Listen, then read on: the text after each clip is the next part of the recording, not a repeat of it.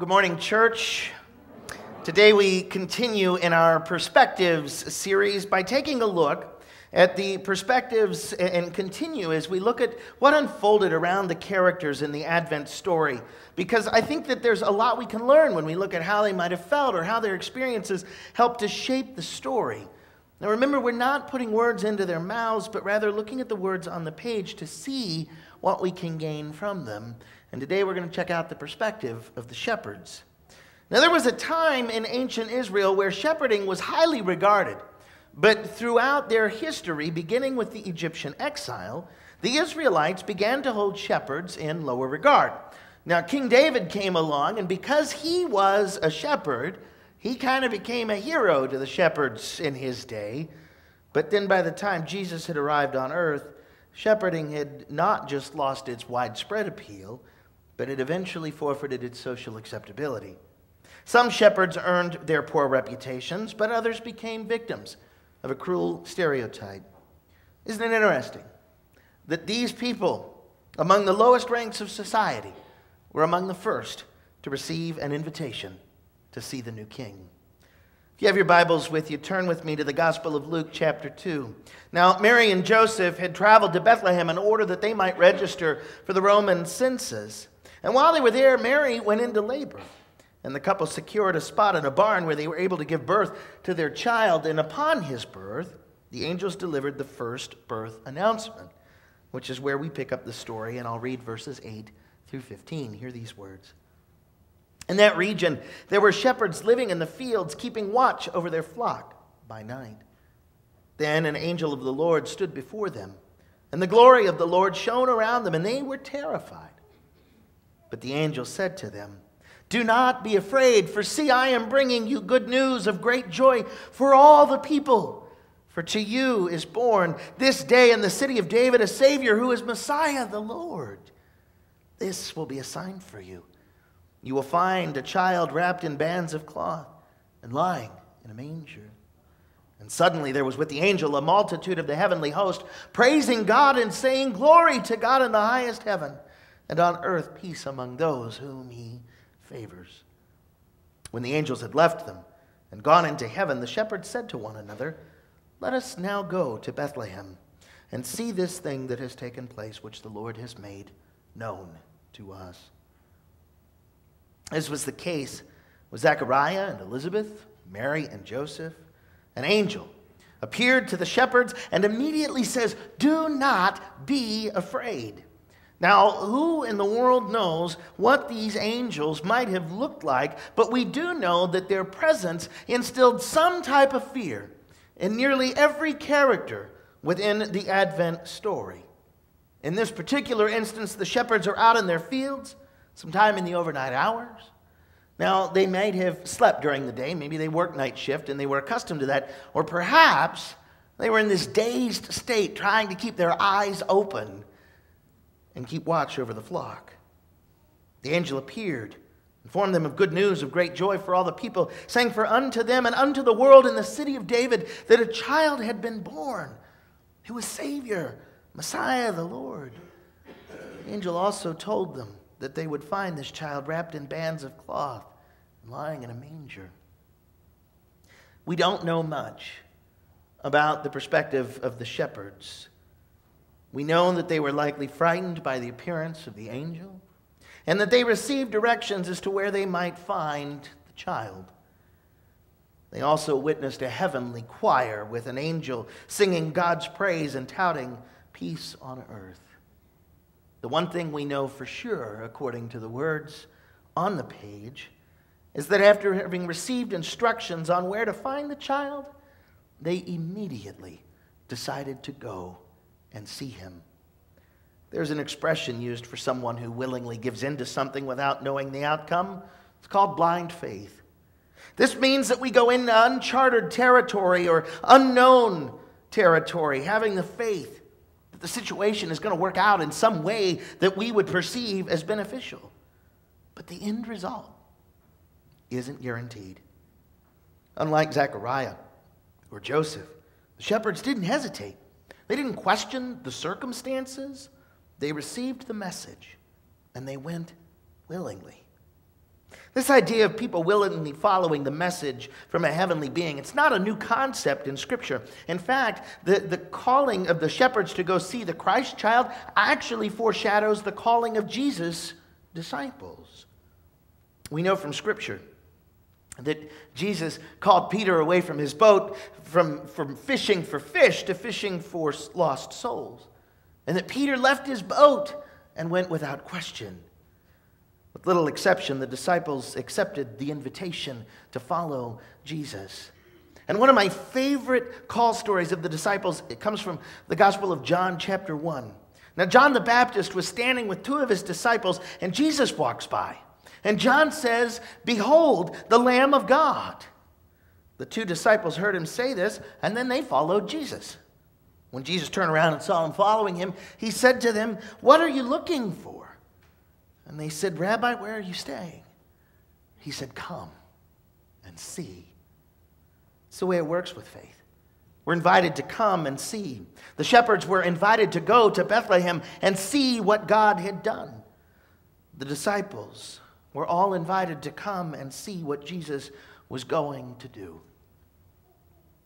The invitation to come and see, unless you're a serious risk taker, is hard for us. I know that just jumping headfirst into something without knowing what it's going to require, how long it's going to last, or what the end outcome might be, is very anxiety-producing for me. I'm not someone who enjoys taking significant risks, and yet I know that that's precisely at times what my faith calls me to do. Sometimes I go and I follow the call of God willingly. Sometimes I try to ignore it until God forces me to go, and other times I go kicking and screaming, throwing an adult temper tantrum because I don't like the risk. Unlike Zechariah and Elizabeth, Mary and Joseph, or the shepherds, or even the disciples, we have an advantage because we know how the story ends. These folks ultimately followed God's plan. They chose to hop on board and see what might come. And as a result, God's plan for salvation came to fruition. No one who cooperated in the Advent story knew what was going to happen, but we do. They followed the invitation to engage in the movement of God, and we receive that same invitation to come and see. But we know where faith leads us. Peace that passes understanding, hope of life eternal, a community of people that we can share in this journey of faith with, the capacity to love in ways that we never thought possible, a journey like no other. Even still, we struggle. We wrestle with doubt. We have questions. We want to know the outcome before we delve into a new ministry project or initiative. The truth of the matter is, we're not always going to have the answer, and we might get it wrong from time to time. Even still, when we mess up, don't give up. We take a look at what happened, course correct, and we get back to it. Faith kind of requires a trust in an ability that isn't our own, but rather in the ability of God to lead us as we work to share the good news of great joy that unto us a Savior was born. And that's news that we're called to share with every man, every woman, every child. Or simply to extend the invitation to come and see what God has done. We're going to come back to that thought, but I want to shift our perspective a bit. As already mentioned, the shepherds were among the lowest rungs in society, and it's also known that Jesus called some of the lowliest and most despised people within society to be among his inner circle, namely fishermen and a tax collector. And throughout his time in ministry, he continually sought out those that society loved to hate, and he offered them grace and forgiveness and compassion and love. You see, I think it's fitting that the shepherds were the first to hear about Jesus' birth because it's precisely the reason that he came. In the Gospel of Matthew, chapter 23, Jesus is teaching a crowd, and he says, the scribes and the Pharisees, they sit on Moses' seat. Therefore, do whatever they teach you and follow it. But do not do as they do, for they do not practice what they teach. They tie up heavy burdens, hard to bear, and lay them on the shoulders of others, but they themselves are unwilling to lift a finger to move them. They do all their deeds to be seen by others, for they make their phylacteries broad and their fringes long. They love to have the place of honor at banquets and the best seats in the synagogues, and to be greeted with respect in the marketplace, and to have people call them rabbi. But you are not to be called rabbi, for you have one teacher, and you are students. And call no one your father on earth, for you have one Father, the one in heaven. Nor are you to be called instructors, for you have one instructor, the Messiah. The greatest among you will be your servant. In other words, Jesus claimed there are plenty of people who had the religion thing figured out. They knew the law. They followed it to the letter. They tried to keep other people bound by it. They enjoyed the prominence that their position offered to them. And yet Jesus taught something radically different. He said faith isn't about being the most religious. Nor did faith grow by doing more religious things. Faith was about humility, offering one's service and compassion to others. He had the same advice when James and John, two of his disciples, questioned him about where they were going to be when they got into heaven, because they wanted to be right next to him. And then the other disciples, they got angry, and Jesus reminds them in Mark chapter 10, he says, you know that among the Gentiles, those whom they recognize as their rulers, they lord it over them, and their great ones are tyrants over them. But it is not so among you. For whoever wishes to become great among you must be your servant, and whoever wishes to be first among you must be slave of all. For the Son of Man did not come to be served, but to serve, and to give his life as a ransom for many. When Jesus arrived on earth, there was something called messianic expectation. Everyone expected Messiah was going to overthrow Rome and restore the state of Israel. Jesus came proclaiming a different message. A message of peace, a message of compassion, a message of humility, a message of hope, a message of love. You see, he didn't come to restore one generation. He came to restore every generation that would ever set foot on earth. So let's put this into perspective a bit. The model from Jesus is that the lowly were lifted up, that the lofty were brought down from their pedestals. There is no reason to believe that he wouldn't do the exact same thing today. And yet so often, especially at Christmas, we seek to hold the position of honor by having the best or the most, or giving the most, or buying the best stuff to give away, instead of trying to give the best or ensure that our own wish lists are fulfilled, making this season all about us. Jesus called us to be the best we can be in order to offer our best to others that they might come and see. We make judgments about the type of people who might be receiving aid or help with meals or help with buying gifts for the season. Now, we might not condemn them, but we might question their circumstance. Maybe we feel sorry for them. But instead of considering their circumstance, Jesus calls us to just consider their humanity. Invite them to come and see.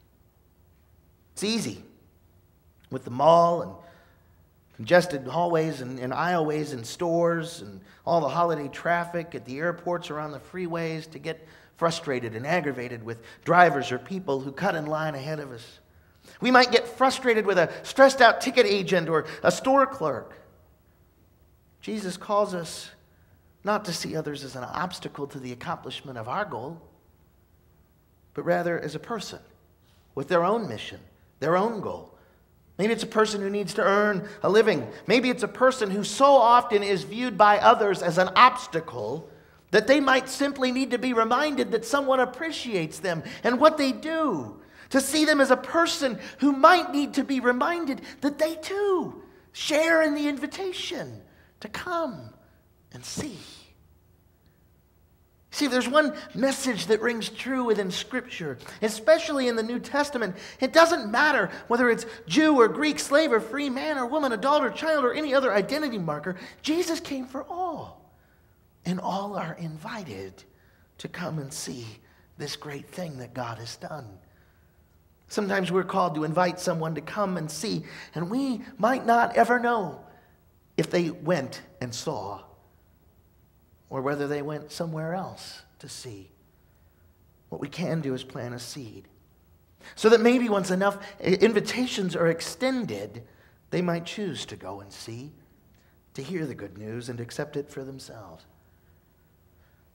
Just like faith is sometimes going to lead us into uncharted territory, we never know when God might use us to introduce someone else to the journey of a lifetime. Sometimes we're going to go in blind.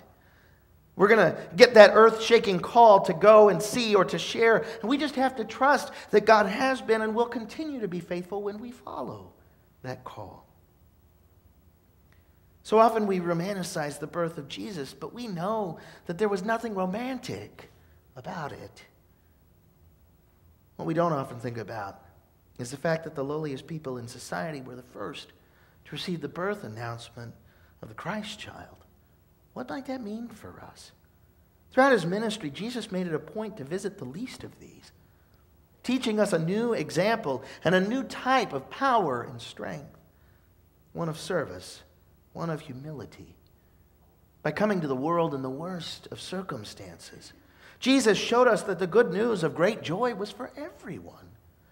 He taught us that people are not objects, that people are people with real fears and real insecurities, with real hopes and real dreams, with the same capacity to give and receive love. He has invited all of us to come and to see what God has done as we join in the work of the kingdom, to see what God could do through us in the world today.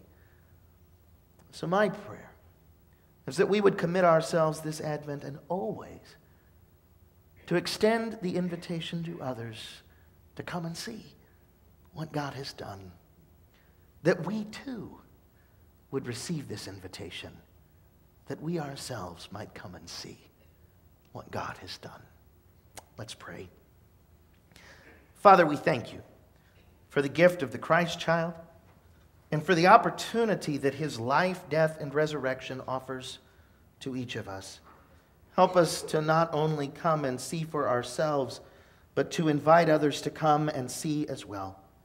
We know you are a God who is faithful and trust that you will fulfill your promises in and through us. Help us to recognize that we may not always know where you are taking us, but that is what faith is all about. This we pray in the name of Jesus by the power of the Holy Spirit. Amen. And my friends, as we go this day, may we go to extend the invitation to others to come and see what God has done among us. May God the Father, God the Son, and God the Holy Spirit be with you now and be with you always. We'll see you next week.